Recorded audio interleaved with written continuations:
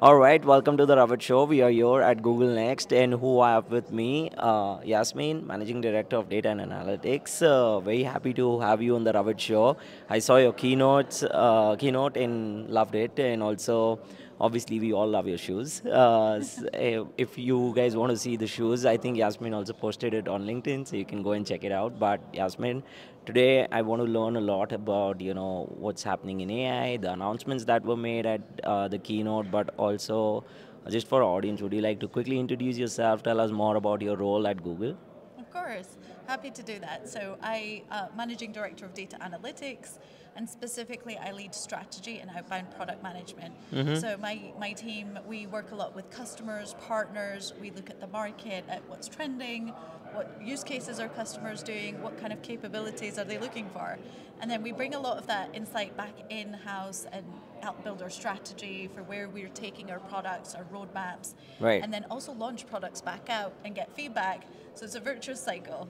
Right. Okay. Yes. 100%. It becomes very interesting when you kind of get to read the market, understand what's happening in trending, but at the same time, it's a huge responsibility. I'm pretty sure because you have to be at the forefront of knowing the tech, understanding obviously what's changing, and at least in the data space as well. Now things evolve very quickly with AI coming into the game.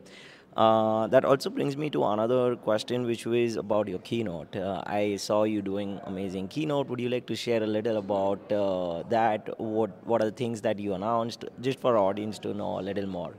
Of course. So at our keynote, we had a whole segment around agents. How are different agents going to Right. change the game, incorporating now Gen AI? And specifically, my segment was on the data agent. So looking at really how are organizations going to be able to access data, access insights, and leverage the power of Gen AI in more conversational experiences to interact with business data. And with business data, it's a bit different from, say, a consumer chat interface. Business data, you can't get it wrong. It has to be 100% accurate. You have to have trusted insights. 100%. So, the demo was showing a lot around how Google is innovating the not just the data platform, but also the AI platform. So you have an AI-ready data foundation. You have all of the AI capabilities you need to get to trusted insights. And then through these new kind of visual, graphical experiences, you can look for insights, correlations, anomalies, search enterprise data, and get to insight and action. That's awesome. I think those are, first of all, when I saw the announcement, I was so happy because it becomes very interesting for all the people who are in data. It becomes much more easier, faster, and efficient as well. Things kind of speed up very quickly with data agent. Also, just on this itself, I wanted to ask you about, obviously, we've seen so many challenges too in the data and AI space. Do you want to share about a little bit of around the challenges that you saw in the enterprise world and the solutions that Google has come up with AI agents as well? Absolutely. I like to say that every Gen AI problem is actually a data problem in disguise. So here's the thing with Gen AI and deep learning models, they've been around for a while, but they were the domain of AI experts and AI engineers. So only a few people could use them before. Now with this Gen AI revolution, the AI technology has actually become super easy. In fact, in our BigQuery platform, you can now run large language models from SQL in just a couple of lines of code. Yeah. So the AI has been democratized to a degree where any business user, analyst, data engineer can be using it.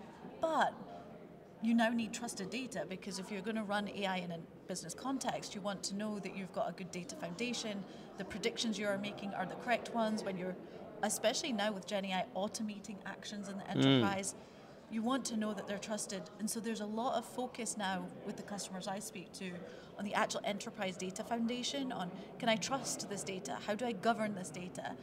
90% of my enterprise data is actually unstructured and I didn't really analyze it before. Now I've got to start thinking about bringing all that unstructured data together, so what we call multimodal data. Multimodal data. Yeah.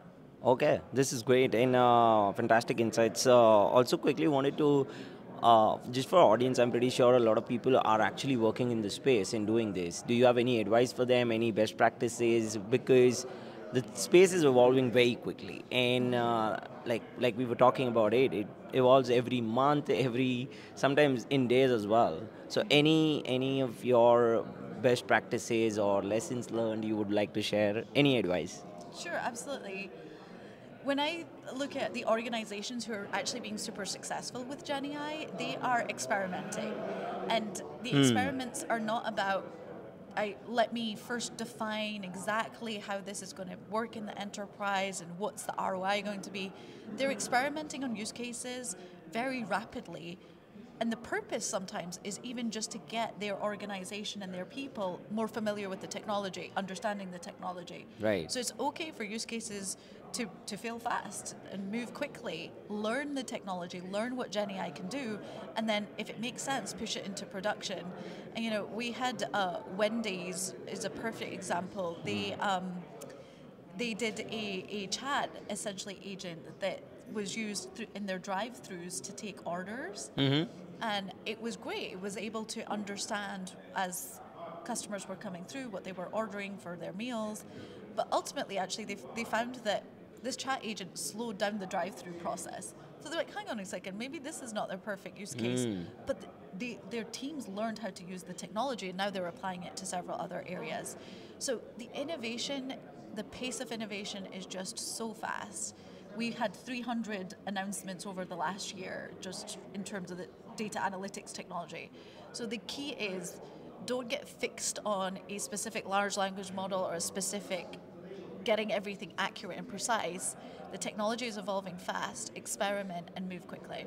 I love that because that's one of the things as well when I talk to enterprise leaders, but not only just those, but the vendors who are kind of the organizations who are actually working in GenAI, and they're like, oh, it's going to take us like at least next 9 months to just get to the market. And most of the time, the enterprises don't have the capacity to wait for that long because the space is evolving. They are at a level where they want to go quickly into the market and do things. So it totally makes sense and resonates with at least what I'm hearing a lot from the market too. So thanks for sharing that. Also, just on this, I know it's going to be a very interesting question, which is about the future predictions. So our space is, I know if I ask you like something around at least 2 years back, the conversation it used to be like where I used to be asking leaders that, okay, tell me what's going to happen in the next 2 years. Now I'm like, tell me what's going to happen in the next 2 months. What are you looking at? But yeah, whatever you have in mind, would love to know a little. Absolutely. And imagine looking after strategy where you're trying to look into the future. I think building a 5-year strategy is just Impossible. And even looking out 3 years with the pace of innovation, it's only been 8 months since the last Next, and the amount of announcements that we have and how fast the technology has moved is just incredible. But as I look forward, we painted the picture in the keynotes around the world of agents and how they can completely transform businesses, including the services that you offer as businesses, how you interact with data. And I think we're really going to see that come to life over over the coming future. Yeah. The original genesis of kind of GenAI when it came out last year was the consumer chat interface, a Q&A. But that was the first innings of GenAI. We're going to move beyond the chat interfaces. Right. Because that's a user having to go to a chat interface to get an answer. What we're seeing is actually GenAI being embedded into the way data teams work. BI embedded into the places where business users are, if they're in sheets, if they're in documents, if they're writing a presentation, and actually assisting them as they do those tasks. And so that embedding means it's less about GenAI being this individual thing, it's actually giving assistance throughout the cycle. And in some cases, it's hidden. It's intelligence that's just baked into the platform. And it's automation, where actually you get to agents that communicate with one another and automate entire segments of the data analytics lifecycle. Yeah. Where there's intelligence there, there's GenAI there, and it's freeing up really human time to go do the creative stuff. Right. I love it. And thanks for sharing these insights. It definitely, things are going to go beyond what we are doing right now. And it will be rapidly done. As we've seen in the last 8 months, there have been so many announcements by Google. And I remember the last Next that we had in August. Yes. And now here we are with such great announcements, and it has been a pleasure watching all the announcements, going out and checking these innovations that are happening as well. But one last question I wanted to ask for the audience is, if they want to reach out to you, where can they do that? I'm pretty sure they have so many more questions they would like to catch up. If they have a company that they are, working on, they're innovating things in data and analytics, how can they reach out to you? Well, we love to hear from you here at Google Cloud, so do reach out.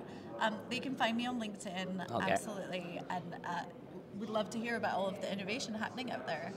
Thank you, Yasmin. This was such a great chat, and thanks for all the insights. And I can't wait to have you again on the Ravit Show. Thank you. Thank you, everyone.